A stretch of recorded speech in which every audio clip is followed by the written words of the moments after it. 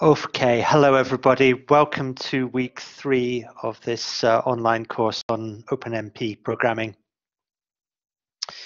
So I'm going to start off today by talking a bit more about synchronization. So we've already discussed this as a concept, but so far the only ways we've seen to synchronize threads are by essentially starting and stopping parallel regions. And also the implied synchronization points at the end of the work sharing directives. So for example, the parallel loop directive has an implied barrier synchronization at the end, where all the threads wait until all the other threads have finished their set of iterations before threads can proceed with the rest of the parallel region. So today I want to look at some more synchronization techniques and how they work in OpenMP. So just a reminder of why do we need this? So we need to synchronize actions on shared variables because by default, threads inside a parallel region are executing the block of code asynchronously without regard for what other threads are doing. So that means that we often need some mechanism to ensure the correct ordering of reads and writes to shared variables. And one particular case of this is that we need to protect updates to shared variables, which are not atomic by default. So if we have a typical kind of update action on a shared variable where a thread reads it, modifies it, and then writes it again, then we have to make sure that that kind of update is only performed by one thread at a time.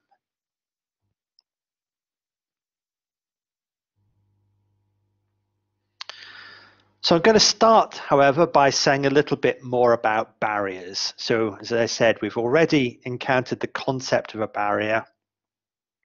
So this is this full synchronization point between all the threads in a parallel region where no thread can proceed past a barrier until all the other threads have arrived.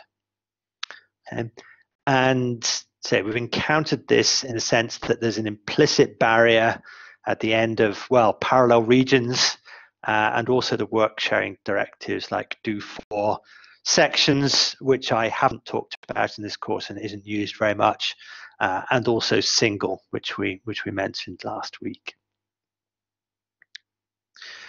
So sometimes, though not very often, it's useful to be able to explicitly code a barrier directive. This is done with the syntax you can see here. So this is one of the few OpenMP directives that doesn't have any block of code associated with it. So it's just a standalone directive that inserts a barrier at that point in the code. So Fortran $OMP barrier, C or C++ hash pragma OMP barrier, say with no associated code block. One thing we do have to be careful of here, and this is actually also true of the work sharing construct as well, either all threads in the parallel region or none of them must encounter the barrier. Otherwise, that will result in deadlock. So the barrier is expecting all the threads in the parallel region to reach that point before any of them can proceed. So if we have some complex control flow where we have some, we could end up in the situation where some threads never reach the barrier, then the threads that do reach it will just sit there forever. So if you have some complicated control flow, then you have to be careful that either all threads or none of them encounter the barrier.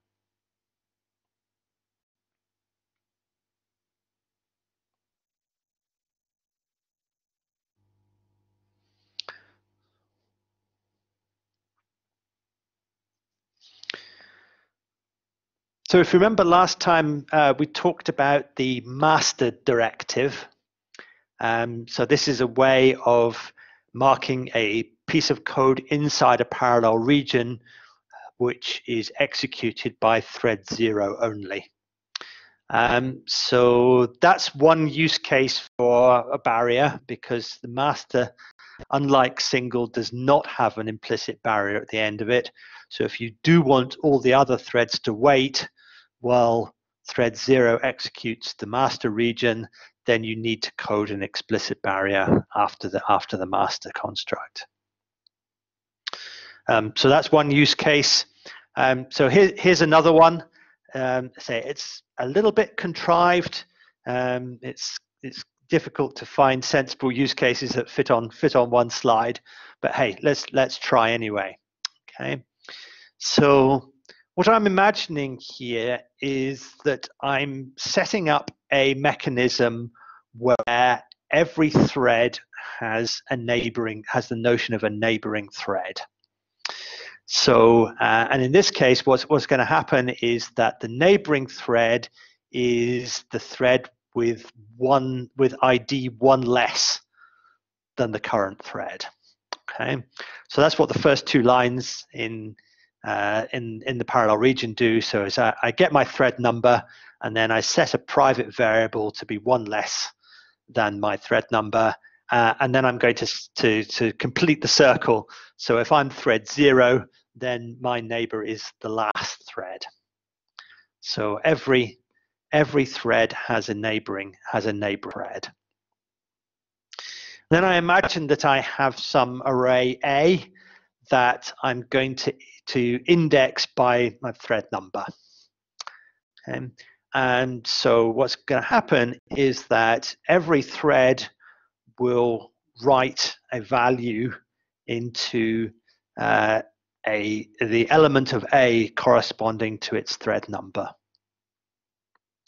And then at some point later in the parallel region, I want to read the value that my neighboring thread wrote. Okay. So that's what the line after the barrier does. So that reads the element of A that belongs, if you like, in some sense, to the neighboring thread.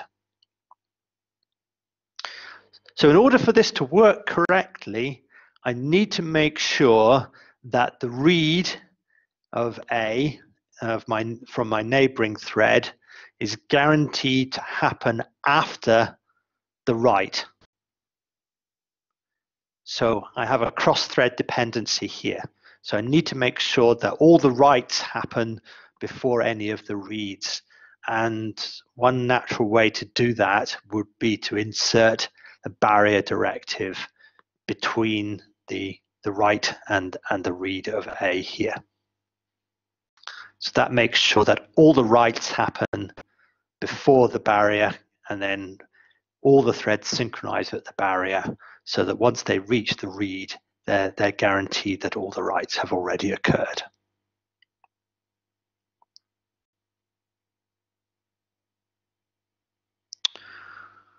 Okay, so as usual, if you have questions, please feel free to type in the chat box, and I can try to answer them as we go along.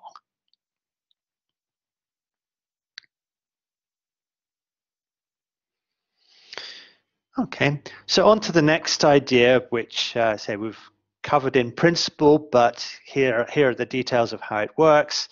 It is critical sections. So a critical section is a block of code which can be executed by only one thread at a time. So it might be executed by many different threads. It might be executed many times and in any order, but the restriction here is that only one thread at a time can be executing it. And this is exactly the kind of construct that we need to be able to protect updates to shared variables.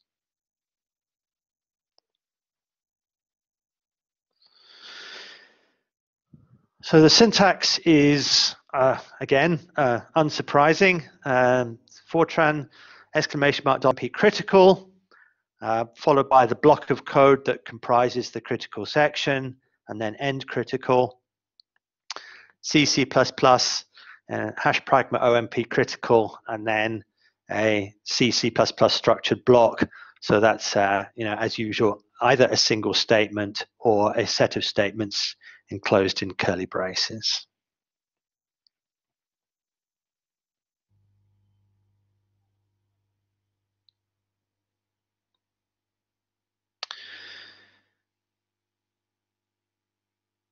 So there can be fairly straightforward use cases for this. So if you imagine you just have a shared variable which you want to add values to, then you can use a critical section for that. Though in practice, that kind of pattern is usually better dealt with using reductions. So you often have this choice in OpenMP and threaded programming in general, but in OpenMP in particular, that supports, has very good support for reduction operations. You often have this choice to make.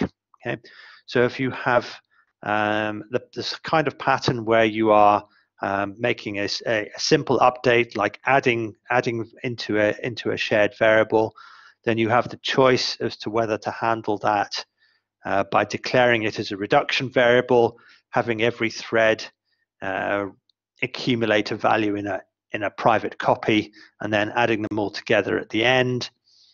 Or you can use constructs like critical sections and atomics that we'll come on to achieve the same effect. So in the simple case of a scalar variable, and you just want every thread to add values to it, then for performance reasons, the reduction solution is usually better. But it's possible to do that in other ways as well. Here's a slightly more, so this example is meant to be something a little slightly more complicated and something that can't be handled, doesn't map onto a reduction pattern. So what I'm supposing here is that I have some data structure which behaves as a stack. So what does that mean? So it means essentially that it's used to store values which correspond to computational tasks. So I have two functions which I can call on the stack. I can call getNext on the stack, which returns me a handle on some piece of work that needs to be done, and then I can also call putNew on the stack. So if I have some new piece, if a thread generates a new piece of work to be done, then it can put that onto the stack. So I'm not showing any details of what that stack data structure looks like, but say, so doesn't really matter what it is, but it's it needs to be accessed by only one thread at a time, because if two threads both try to get some new value off the stack at the same time, then bad things might happen, like they might both get the same value, which would be incorrect. Or, for example, if one thread tried to put a new value onto the stack at the same time as another thread was getting a value from it, then one of the pieces of work might get lost because of the race conditions that are happening. So how can I get around this? Well, this would be a classical case for using critical sections. So what we do is that, so inside a parallel region, we have multiple threads executing. So we enclose the call to getNext and the call to putNew inside OpenMP critical regions. Now, the semantics for critical, it means that you get mutual exclusion from all critical regions. So that means that it not only prevents two threads from being in the first critical region at the same time, but it also prevents one thread being in the first critical region and a different thread being in the second critical region at the same time. Okay, so effectively, all critical regions use the same underlying global lock to prevent mutual access to that region by multiple threads.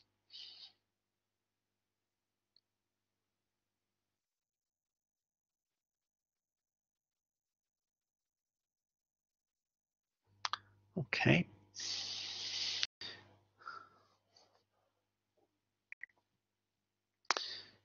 So I'm going to move on now and talk about the atomic directive.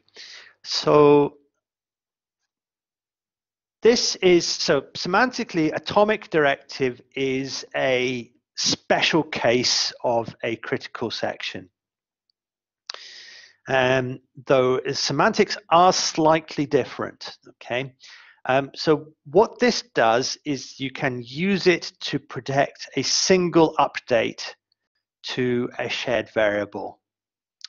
So the restrictions are that it applies only to a single statement, and also it applies only to updates to basic types.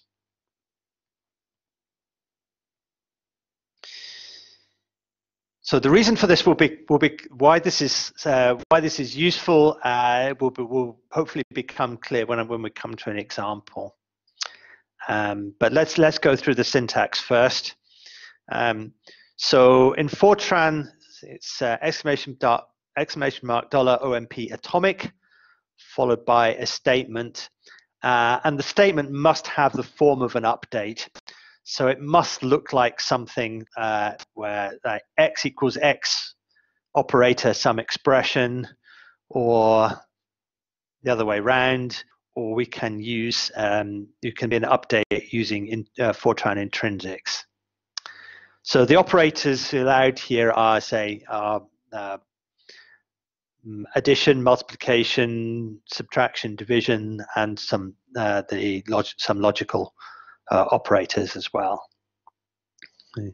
So again, addition and subtraction would be the common cases here. And you can also have intrinsics. So again, maximum and minimum are the other common use cases. So if you have an update that looks like x equals max of x and some expression, then we can protect that kind of update with critical atomics.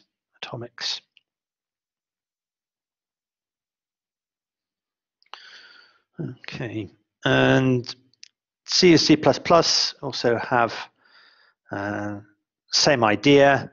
The restrictions are slightly different. So the list of operators is slightly different and appropriate for C and C++. In this case, the statement must be of have a binary operator form. So x plus equals something, or the semantic shorthands like x plus plus or x minus minus.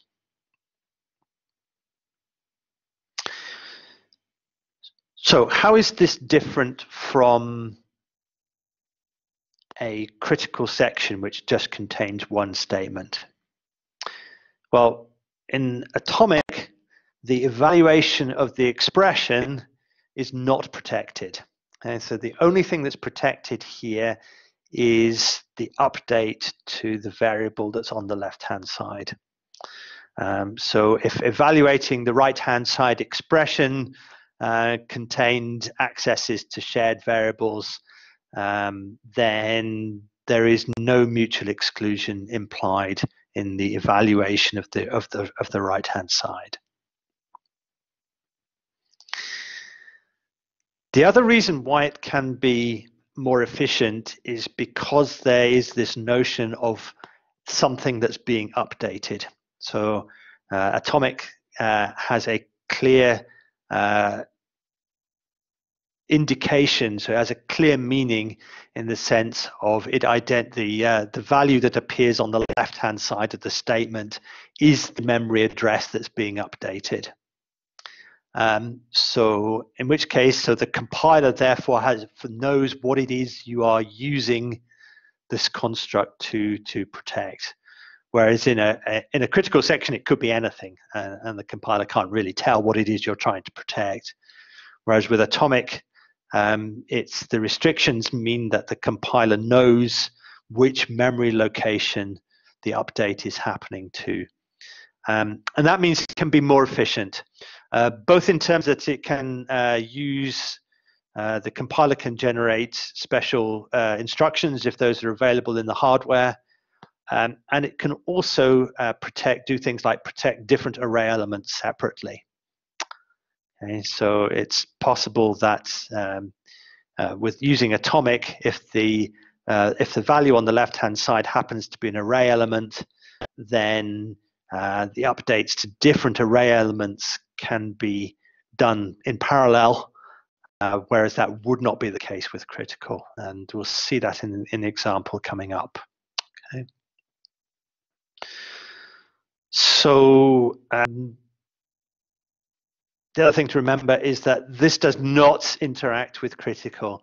So if you are in the same parallel region, you can't protect an update to a memory location with atomic in one place and critical somewhere else, and hope to get mutual exclusion between those two. Okay. So critical mutually excludes with critical, atomic mutually excludes with atomic, but not across each other.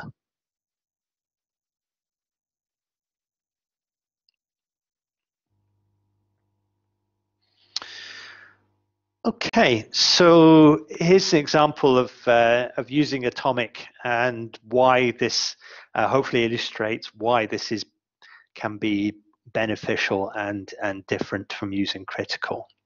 Okay. So what I'm imagining here is that I have a graph. So there's a small graph in the illustration on this slide. So graphs consist of vertices, which are the gray dots, and vertices are connected together with edges, which are the red lines.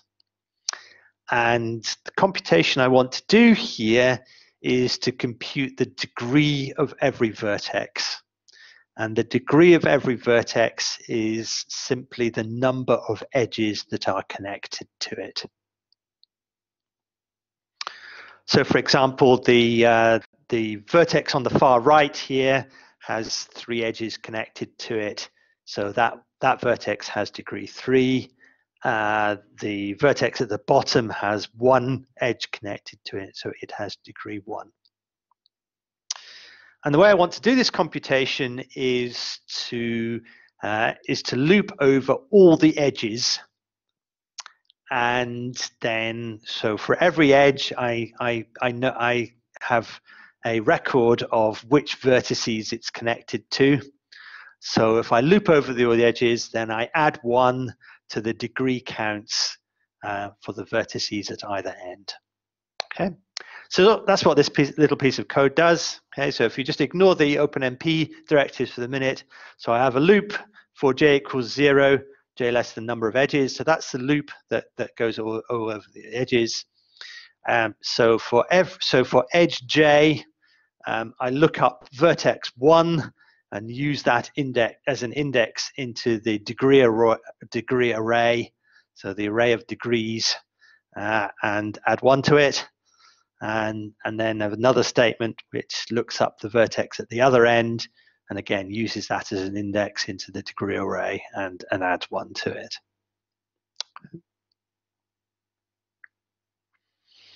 So you can imagine if I tried to use a critical section to do this, then I could get the correct answer, but the critical section would contain everything that's in the loop. So I wouldn't get any parallelism at all. So if I just have a single critical section which mutually excludes, then I just don't get any parallelism at all. I'll get the correct answer because I'll have avoided any possible race conditions where, because it would be possible for different values of j both to index the same element of the degree array. So there are possible race conditions here. It would be possible that two threads both try to update the same array element concurrently, but putting that inside a critical section would remove all the parallelism altogether. And in fact, it would add some overhead, so it would actually go slower than doing it on a single thread. So that's no good. However, my alternative here is to use atomic directives. So because these are, I imagine that degrees are integers, so they are basic types. So I can use, and my update consists of a single statement. So that allows me to use atomic to protect these updates. And what that means is that it gives the compiler the opportunity to realize and allow concurrent updates to different array elements in parallel. So what you hope is that, yes, there's some small overhead associated with having atomic accesses versus regular old reads and writes, but that accesses to different array elements can happen concurrently.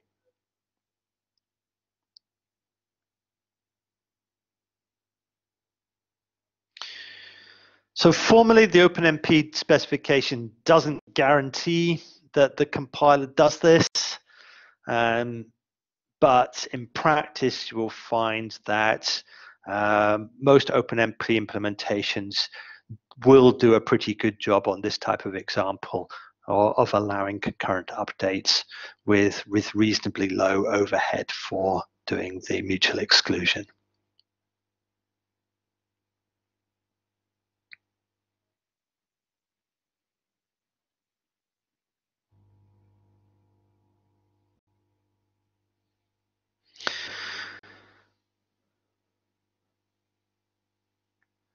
So the last synchronization mechanism we're going to look at this afternoon are lock routines. Critical and atomics cover a lot of the sort of classic synchronization patterns where we are doing updates to shared variables. But sometimes find ourselves with algorithms that require more flexibility than that. It's not enough to do that. So, for example, if we have arrays of instead of and we want to do updates to things which are not basic types. So if we have arrays of structures or arrays of objects, then we may not be able to and the update is a more complicated operation. We may not be able to use atomic. And using critical may not using critical, which is effectively a single global lock, may not be the most efficient way to do things. So sometimes neither critical nor atomic is necessarily appropriate, and we might require some more flexibility, and that's provided by lock routines. So if you've used other threading models, so these are very classical mutex locks. So the way this works is that a lock is a special variable. So a thread is able to set a lock, and that means that no other thread can then set that lock until it's been unset by the thread that currently owns it. There are, in OpenMP, there are two routines for setting a lock. You can either do this in a blocking fashion, which is by far and away the most common use case. So a thread can try to set a lock, and that call will block and wait until the lock is available. Or you can also do it in a non-blocking way. You can say a thread can attempt to set a lock, and the routine will always return, but it will return with a logical value which indicates whether the set was successful or not. So the non-blocking version is much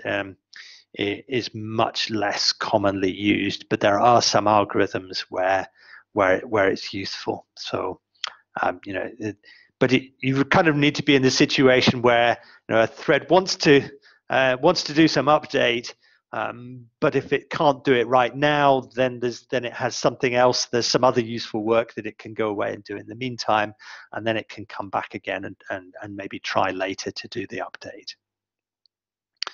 So non-blocking non-blocking sets can be useful in that kind of situation, but that's fairly uncommon. So in OpenMP, lock must be initialized before it's used, and then you can destroy it when it's no longer required, which potentially frees up some memory resources associated with it. And lock variables, you're supposed not to use, they're supposed to be opaque objects. So although they're probably implemented as some basic integer type, you're not supposed to store values in lock variables.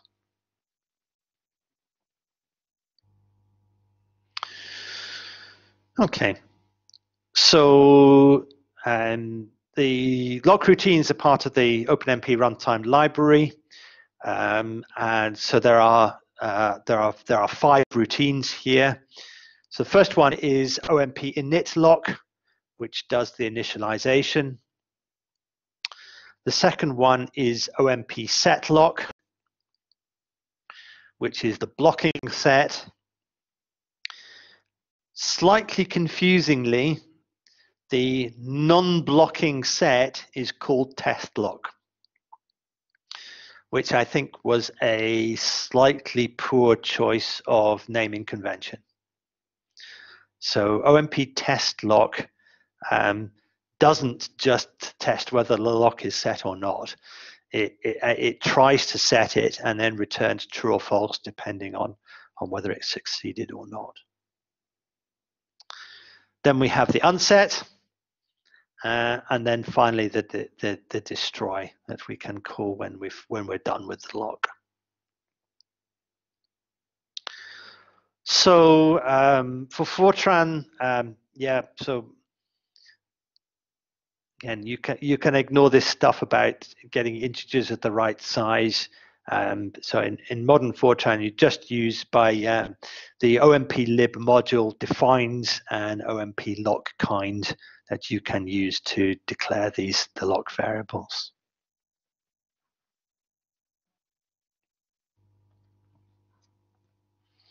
And then similarly for C++, so we have exactly the analogous set of routines: init, set, test, unset, and destroy. And again, the OMP header file defines an OMP lock t type, which you can use to type these things correctly.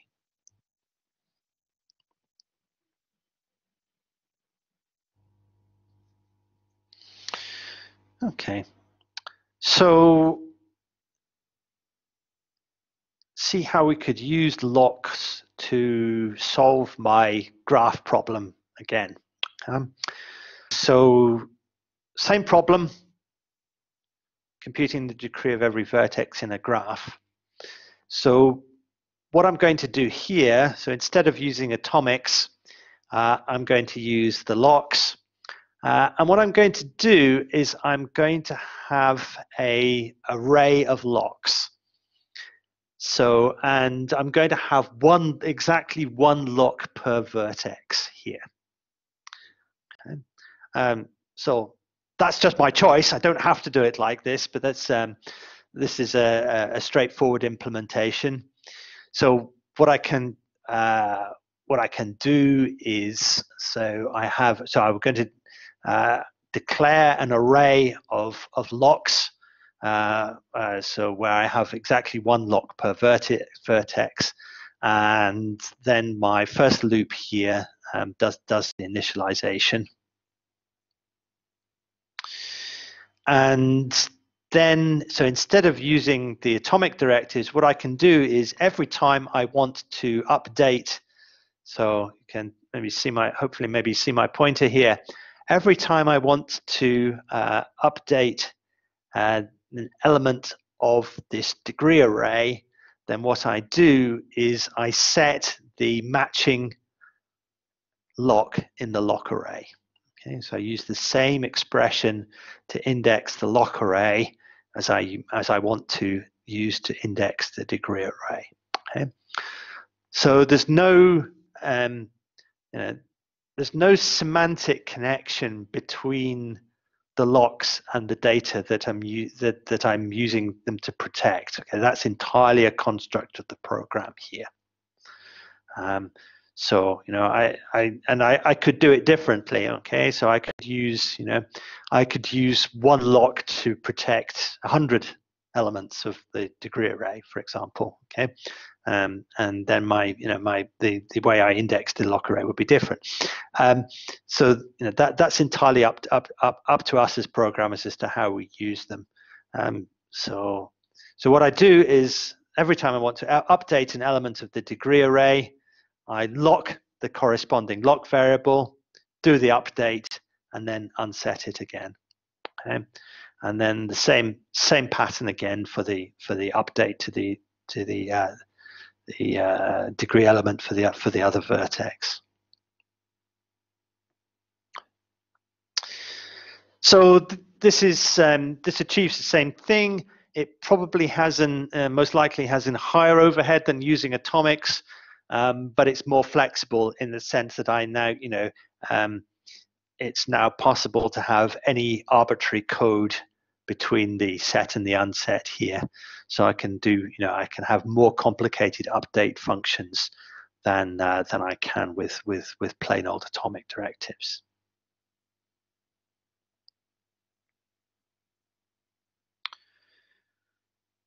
Okay.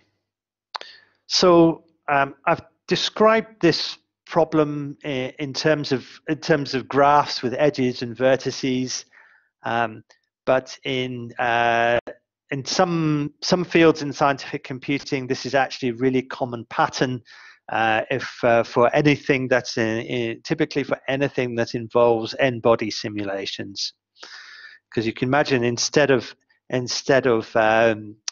having vertices and edges, if I have particles, and wherever I have an edge in the graph, I have an interaction, a force interaction between particles, then typically what I need to do is compute the force interaction between a pair of particles, and then update the total force on each particle on either end of the interaction.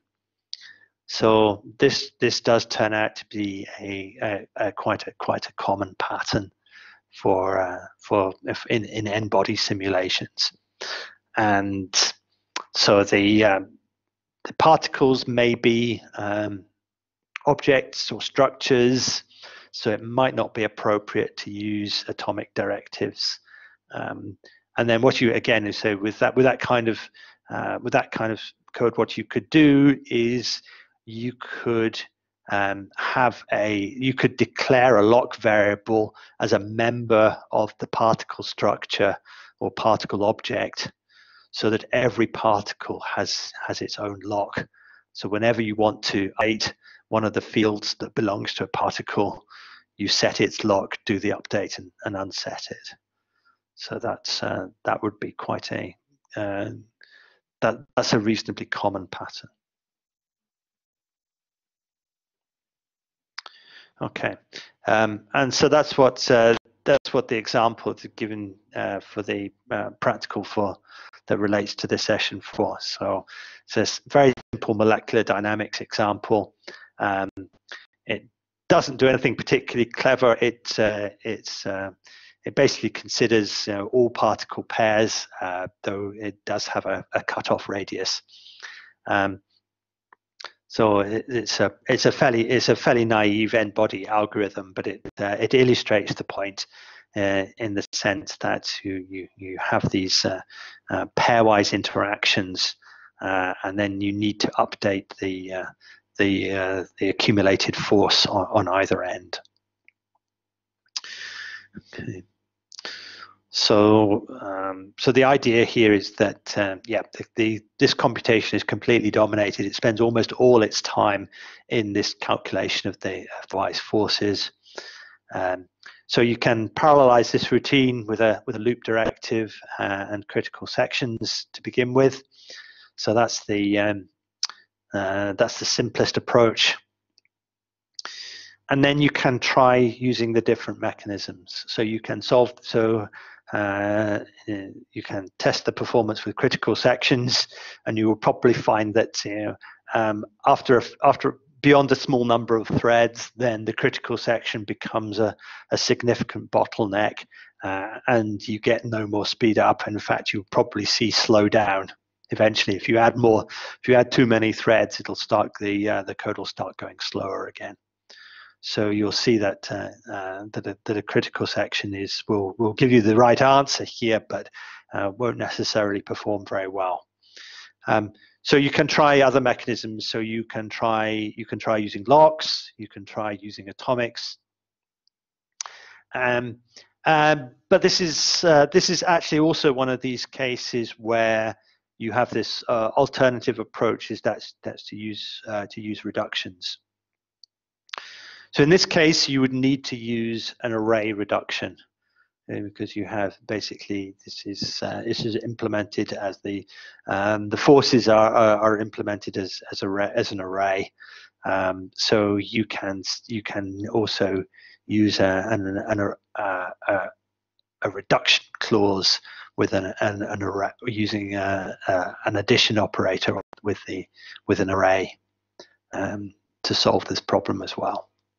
So you can test and see whether it's with this kind of with scalars, then it's almost certain that the reduction will be faster. When you have arrays, it's a lot less clear, because it depends on how frequently there might be colliding interactions.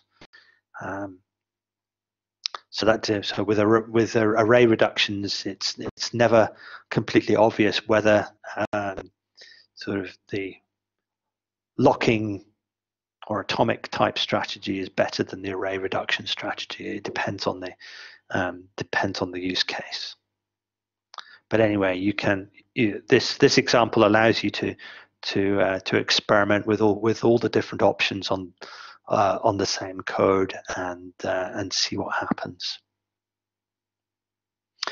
Okay, great. So that's the end of my slides for this session. And does anybody have any questions? Okay, it doesn't look like we have any questions on that on this topic. So let's take a break, and we'll resume again at 1/2 the hour.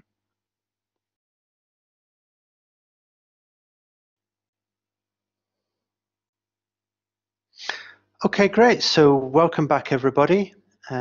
So second session this afternoon is a collection of additional topics which don't really quite relate to each other and aren't worth a full session in their whole right, but they are all useful things to know about.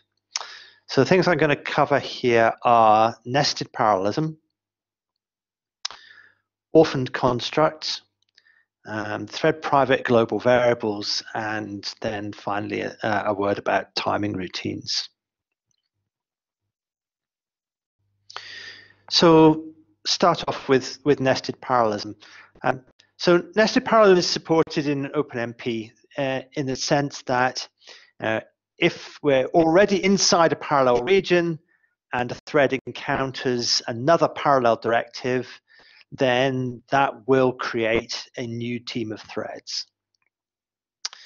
So Typically, in most implementations, this is disabled by default. So you need to enable it by either setting the OMP nested environment variable to true, or by calling the OMP set nested routine. If nested parallelism is disabled, then what will happen is the code will still execute, but the inner teams will only ever contain one thread. So what will happen if, so you have a thread inside a parallel region, it sees another parallel directive, so it logically creates a new parallel region, but it doesn't create any additional threads. It then becomes the master thread of that new parallel region and effectively executes it sequentially. So say the code will still execute, but you just don't work. If you don't enable nested parallelism, then you will not create any additional threads than existed at the top level parallel region.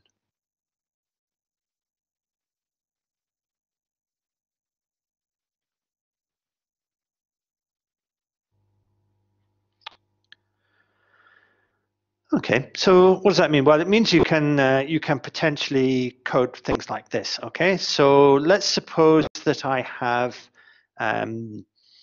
two loops here. So I have one loop here, which is the I loop, and I have a second loop here, which is the J loop. And so not only are both these loops parallel in themselves, but they are also independent of each other, because first the I loop calculates an array X, and the J loop calculates an array Y, and that's separate storage. So not only do I have parallelism within the loop, but I have potential parallelism between the loops as well. Okay.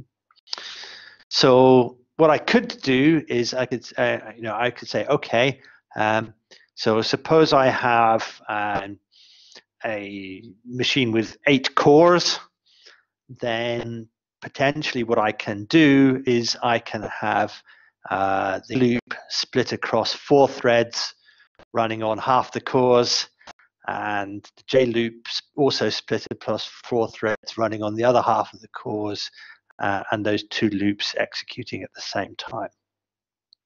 So how would I do that? Okay, so well, I would start an outer parallel region, and then I would just have a simple switch based on the thread ID. Say, okay, if I'm thread 0, then create a new parallel region. Okay, so remember this is the combined parallel and loop work sharing directive here. So this both creates a new team of threads and shares out the loop iterations across them. So I could arrange for so if I'm thread 0, create a new team of threads to execute the I loop in parallel. Otherwise, if I'm thread 1 at the outer level, create another new team of threads to execute the J loop in parallel as well. Okay, so I'd end up with something like this. So I have my original master thread. It encounters the first parallel region, so it creates one extra thread, and then each of those two existing threads then go and create a team of, in total, 4 threads on this side, 4 threads on this side, so 8 threads in total executing concurrently, half of them executing the I loop, half of them executing the J loop concurrently. So it's entirely possible to do that kind of thing. Okay.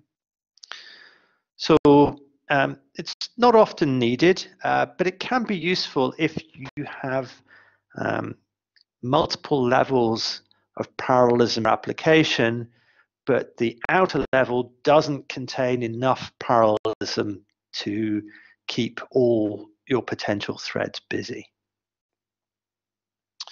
Okay, so yeah, So nested parallelism, yeah, is actually pretty widely supported in most implementations these days. So I think you can probably ignore this concept, but it's the sort of corollary is still important. The enabling nested parallelism does incur some additional overheads in the runtime implementation. So that's the reason that most implementations disable it by default. And so the message here is don't enable nested parallelism unless you're actually intending to use it, because it does make having it enabled makes single level parallelism more expensive to do. Okay, so what I glossed over in that example is how to control the number of threads that you get at each level of parallelism. So there's a number of different ways of doing this. Simplest way is just to use the environment variable, because the environment variable will actually accept a comma-separated list of values, which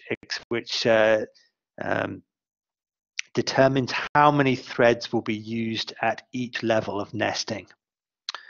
So for the example I just gave, I could say export OMP num threads equals 2,4, and that will ensure that I get 2 threads at the outer level and 4 threads for each of the inner teams, as I wanted in the example that I showed there. There are other ways. So you can also use the OMP set num threads routine, or you can use the num threads clause on the parallel region. And that gives you potentially more control, because you might be in a situation where you don't want the same number of threads for all of the inner teams. So you can potentially do stuff that's a little bit more messy and complicated like this. So you can use the OMP set num threads function. What it does is it essentially it determines for the thread that calls the routine how many threads that thread will then generate if it subsequently encounters the parallel region. So I can achieve the same kind of thing by saying, okay, in the master thread, call OMP set num threads 2. So when the master thread encounters a parallel directive, so in this case, again, it's one of these combined parallel region and work sharing directives, it will then create 2 threads. And then in this case, so I might do something complicated. So for every iteration of the parallel loop, and there might be more iterations than I have threads, I can potentially set a different number of threads. I can call OMP set num threads again, and and return some function, or look up in an array how many threads I want for that particular value of I can choose a different number of threads to execute this particular instance of this inner parallel region. So you can have as much flexibility as you like, creating teams of different sizes. So by calling OMP set num threads, that overrides any values that you set in the environment variable.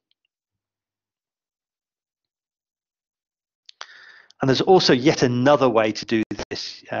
You can also specify a num threads clause on the parallel region itself.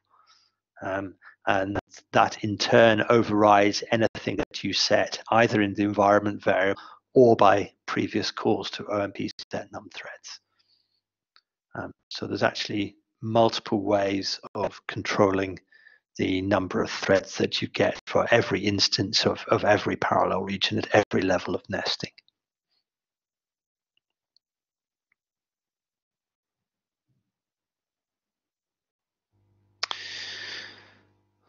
So there's also more control that you can exert, because if you use nested parallelism without being too careful about the number of threads, then you can very easily end up oversubscribing your hardware resources. You can end up generating more threads than you have cores or hardware threads available. So you can also set a limit so you can control the maximum number of threads running at any one time. So you can set this environment variable OMP thread limit. And so typically what you would do is you would match that to your hardware resources. So you might say, okay, I've got 64 cores in my system, so I will limit the number of threads running at any one time to be 64. So again, what will happen in the code if that limit's already been reached, then and a thread encounters a parallel region, it will just go ahead and execute it itself. It won't create any additional threads. So again, the code keeps working, but you don't create any more threads to execute parallel regions. They just get executed sequentially by the thread that encountered them. And you can also control the maximum depth of nesting as well. So there's another environment variable, OMP max active levels, and also a matching runtime library call to set the number of to control the number of active levels. And again, if you exceed that number of levels, you just get one thread executing the parallel regions that are encountered.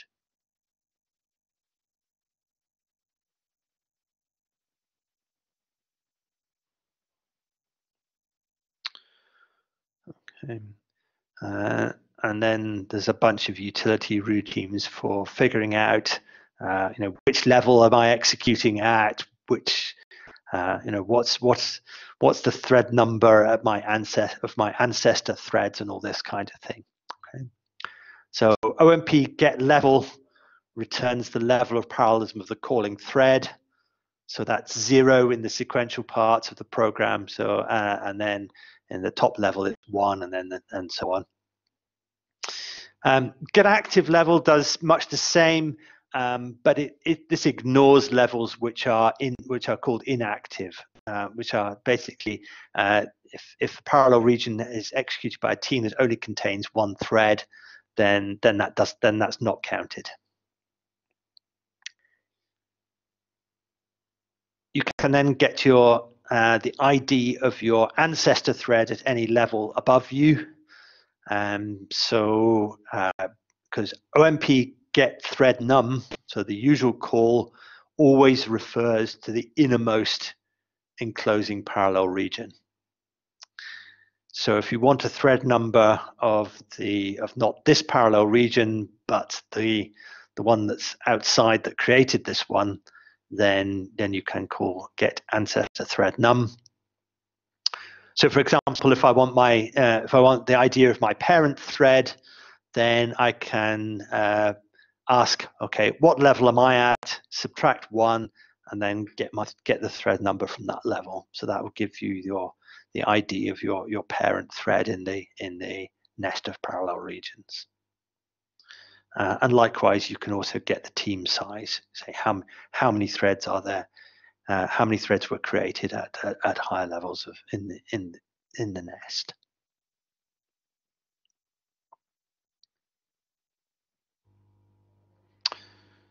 Okay. So I say there's quite a lot of support for nested parallelism. Not a huge number of applications use it, I would say, in practice, but it can be useful, and it's useful to that it works to be able to support library codes, because if you want a multi-threaded library that will also, so you can call it in different modes, so you can call it both from a single thread, or you can call it from multiple threads inside a parallel region, and then also have parallel execution or sequential execution inside the library, depending on what you want.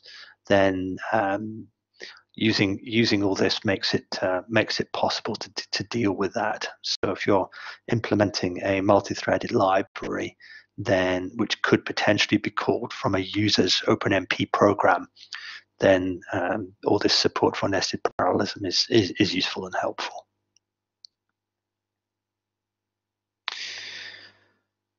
There's one particular use case which you might think of as a good candidate for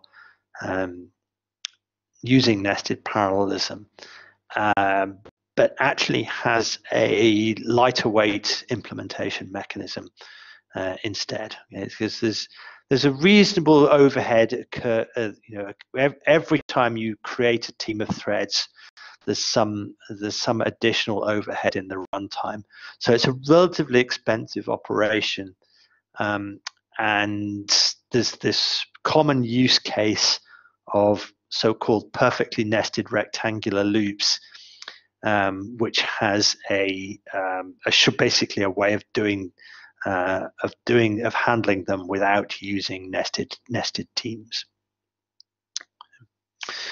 So this is the collapse clause. So let me first explain what perfectly nested rectangular loops are. Okay, so here's an example. So this is a nest of two loops. Okay, so that's where you have loops inside each other. That's nested loops. These ones are rectangular, so the iteration space is rectangular because the bounds of the inner loops do not depend on the iterators of outer loops. So in this case, for example, if I had, instead of j less than m here, if I had j less than I, that would not be a rectangular loop. So so the loop bounds of the inner loops have to be independent of the values of the iterators in outer loops. The perfect bit means that there is no code in between the loops. So all the executable statements in the nest appear inside the innermost loop. Okay. So it's a restricted case, but it's a fairly common case.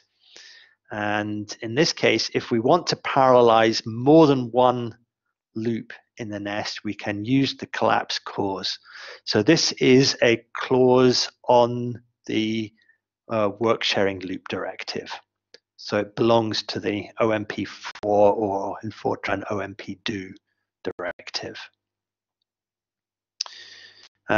It takes an argument which says how many loops you want to collapse and execute in parallel. So what this will do is it'll transform, the compiler will transform this code into a single loop. Okay, in this case, it'll be of length n times m. So it'll collapse the I and the j loops into a single long loop of length n times n. And then it'll then treat that as the parallel loop. And if you have a schedule clause on there and the schedule clause has a chunk size, for example, then the scheduling clause is applied to that long generated loop. So the chunk size refers to the iterations of the long loop. So when is this useful? So typically this is used with, so suppose the value of n is, is roughly the same as, so maybe slightly less than or slightly more than the number of threads that you have. So just parallelizing the outer loop on its own may not have good load balance. So think of the case where n is slightly larger than the number of threads. So if you just parallelize the outer loop, that would mean that some threads get one I value, other threads get two I values. So the load balance would be poor. Some threads have twice as much work to do as others. So this essentially is creating more loop iterations which can be more evenly balanced out. So if n times m is significantly bigger than the number of threads, then the remainders won't have such a nasty effect, and you'll get better load balance like by using this. So for this particular use case, using the collapse clause will be, so it's a restricted case, but that'll be almost certainly more efficient than handling it using nested teams. So you could also handle this case using nested parallelism, but it wouldn't be as effective.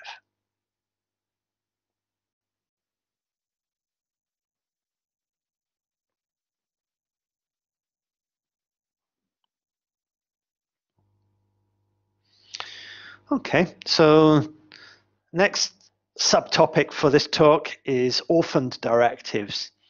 And so this is just really to say that directives that appear inside parallel regions don't have to lexically appear in the same source, in the same function or same source file as the parallel region.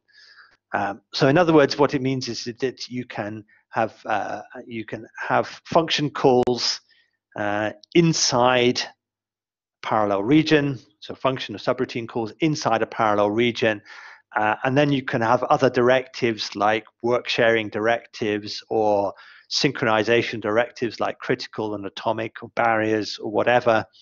It's perfectly okay for those to appear inside the called functions rather than directly inside the parallel region. So that all works fine, because that allows you to maintain your code structure and your modular programming style without having to change anything. You don't have to manually inline routines or anything like that. Can be a little bit complicated. So if I go back to that previous example, so what would happen if you have to think, what would happen if subroutine thread was also called from outside a parallel region in the master thread? And the answer is everything's okay. If you have a work sharing directive called called directly from the master thread without a parallel region, then the master thread will just execute the loop sequentially. So that all works out fine. The complicated thing is what happens to variables. So the data scoping attributes get a little bit more complicated. Okay, so what happens? So we now got potentially different types of different places where variables might be declared, which might not be in scope at where the parallel region appears. So are those things shared or private? So there's some various rules that apply here, but these are the main ones that tell you what happens. So what happens if we call a subroutine from inside a parallel region, then variables in the argument list, so things we pass through the argument list, inherit their data attribute scope from the calling routine. Okay. So if a variable is private in a parallel region, we pass it into a routine, it's private inside. If it's shared parallel region, we pass it in, it's shared inside.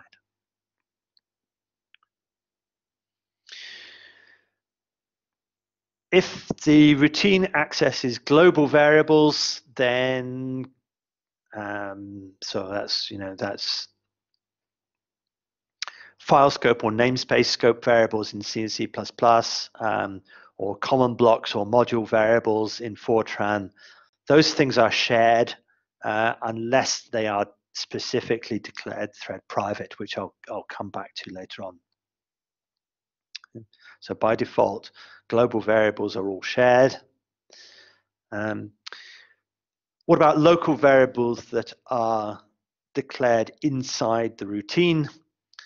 Well, if they have the static keyword in C or C++, or the save attribute in Fortran, and then those are shared, but all other local variables are private to the thread.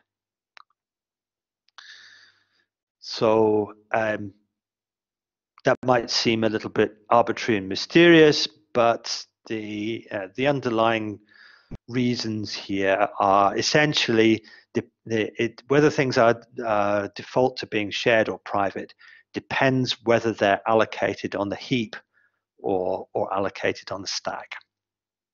So essentially, every thread has its own stack.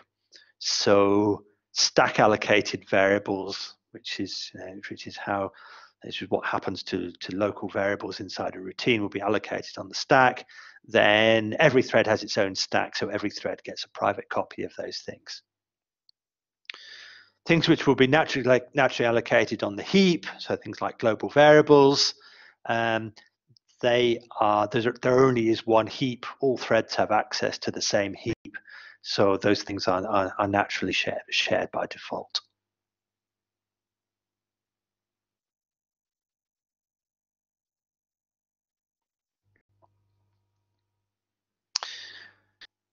So I promised I would talk a bit about thread private global variables. Thread private global variables are not a nice thing. Okay? They are pretty ugly, and if you have the luxury of designing a code from scratch, then you should really try to avoid this. However, it's a useful feature if you're trying to retrofit OpenMP into an existing sequential code that makes use of global variables, because refactoring the code to pass everything down, pass everything through to make copies and make private copies and pass things down through argument lists and so on may be really difficult. So this is really a software engineering convenience to avoid large-scale refactoring of existing codes, but you should not really design codes to use this. So yeah, so for software engineering convenience, you may wish to get each thread to have its own copy of variables with global scope.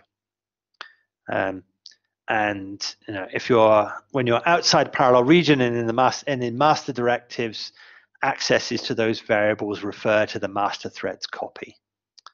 Okay, so as you might expect, every thread gets a copy, but if you're outside of a parallel region, then it always refers to the master thread's copy of those things. So how does this works? Well, basically you have to add the thread private directive with a list of variables, and this has to appear wherever you declare those things. So that's also a bit ugly because that can be multiple different places. So in Fortran, thread private directive, so the list can, so that probably, unless you're unfortunate enough to use very old-fashioned code, you probably don't have to care about common blocks these days. But module variables or saved variables appear in the list, and that directive has to come after all the declarations for those blocks or variables. C of C++, okay, same directive essentially. The directive must be at the file or namespace scope, and it has to appear after all the declarations of things in the list and before any uses of them in executable code. And there are some other restrictions which I won't go into in detail here. There's also a copy-in clause on the parallel region, which allows automatically copies the value of the master thread private variables into those of all the other threads at the start of the parallel region. So as I said, that's it's sometimes a useful and necessary convenience, but it's not a particularly nice feature.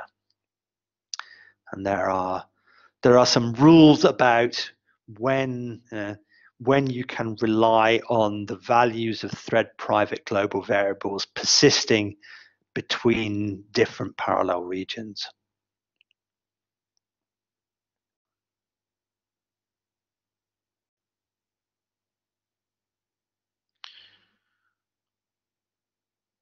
Okay, so my final topic for today is just to mention the timing routines. So OpenMP supports a portable timing routine. So this is OMP get W time. So this returns the current war clock time relative to some arbitrary origin, and its value is a double in seconds.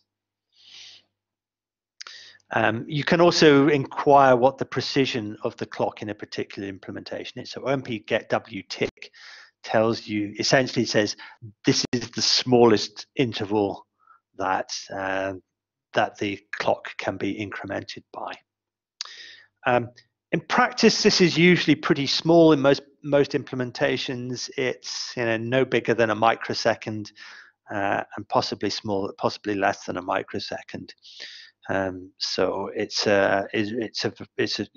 most implementations have a pretty high precision clock here. So it's very convenient, and it's portable. So you're not using clock routines which are operating system specific or have nasty interfaces where you have to do some horrible conversion to get something that you can actually print out sensibly. So the way we'd use is the typical thing. You have a block of code you want to measure the execution time for. So yeah, you call OMP get W time, store the value, execute the block of code, and then call it again and take the difference from the first value. Timers are, at least in principle, local to a thread, so both the calls should be on the same thread to guarantee that you get the right answer here.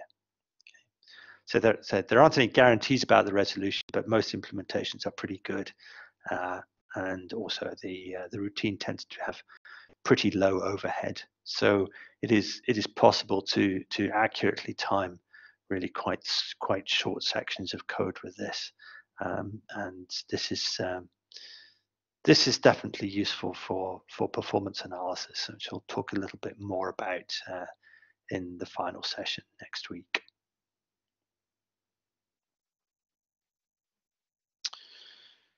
Okay, so based on some of the stuff I've just talked about, what you can do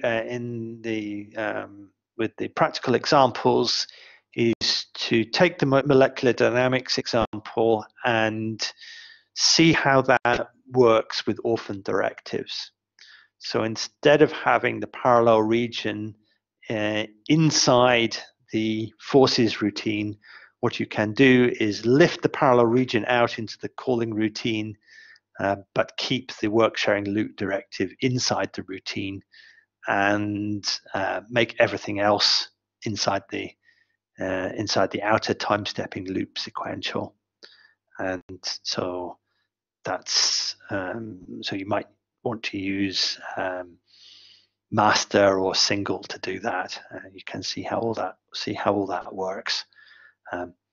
This particular example, you won't see any performance gain from it, but you will see that it makes the because you get a whole bunch of private variables essentially for free, it means that your private and shared clauses become a lot more compact potentially by doing this. So you can see how the orphaning works and how the data scoping rules, how some of the data scoping rules work for you to make the code a bit easier to read.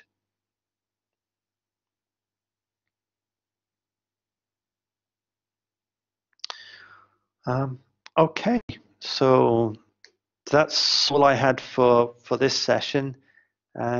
Is there any questions about that?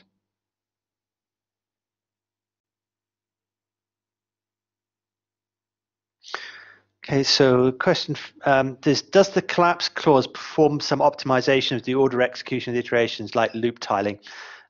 No, it doesn't, is the answer. So what it does is it just simply generates the loop that would give you the equivalent order of sequential execution. So potentially your compiler may also try to do some tiling, but that's up to the compiler optimizer. So the compiler optimization may still try to do stuff, but the collapse clause itself does not imply any such optimization.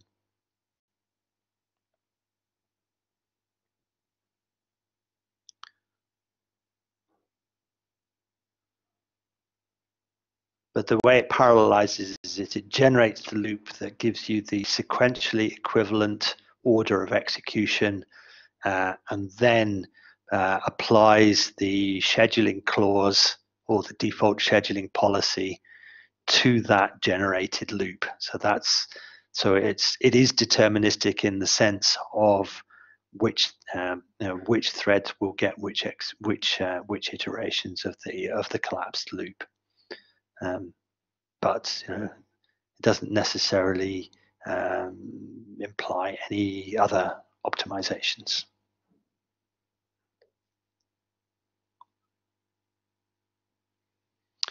Okay, so next week will be our last session. So I'll be covering no more new syntax, but a couple of what I hope are really useful sessions.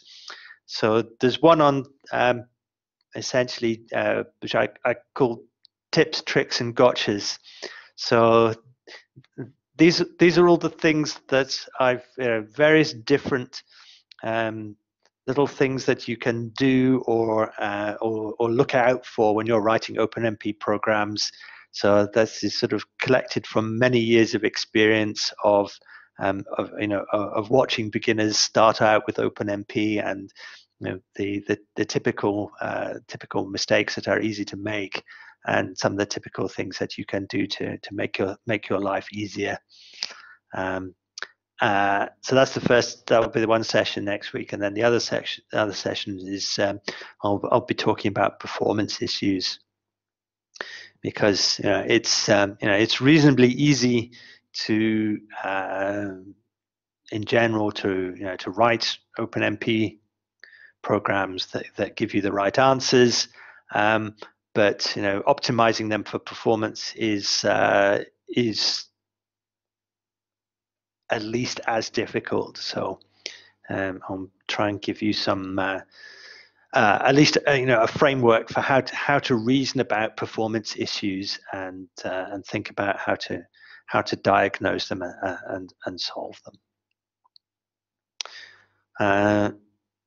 So again, just to remind you, if you think of any questions in the meantime, or you have any anything comes up from running the practical sessions on our machines, then please use the course chat page.